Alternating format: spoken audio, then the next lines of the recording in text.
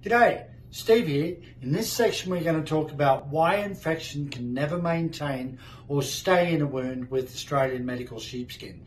It is absolutely incredible what occurs with the combination of the leather and the hollow wool fibres, and the leather setting up a process called osmosis or absorption.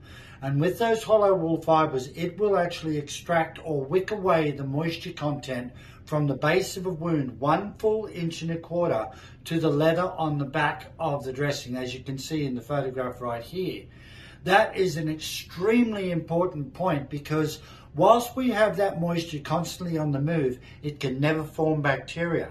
Like conventional dressings, if they're on the wound for 3, 5 or 7 days, you have created a warm, moist environment that will most certainly allow bacteria to form. Once that bacteria forms, it can then turn into infection if it's not kept clean and such. You end up with that yellow, custardy looking mucus in the wound that has one heck of an odour. Odour is one thing that will tell you that you have infection. Australian medical sheepskin has the ability to totally stop that dead in its tracks. And as we said in the introduction, 15 years and we've never had an infectious issue with a wound. Check us out on the website and have a look at the information. I know you're going to find it incredibly useful to help you get rid of your wounds. I hope you have fun with the session, and take care out there. We'll see you next time.